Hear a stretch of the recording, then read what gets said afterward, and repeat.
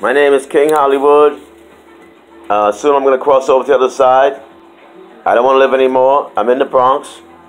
I don't want to live anymore because this world is an evil world, and nobody wants to help me with my music.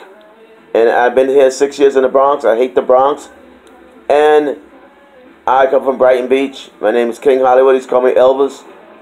I want to keep it alive for Elvis. I don't really want to commit suicide. But the devil every day is pushing me over the edge. And soon I will be gone. But I know if there was somebody out there to help me with my music and sponsor me, I'd be #1 on the charts today. I may be a little older, but I can sing just as good as anybody out there and better than most singers out there. And singing's in my blood and my heart.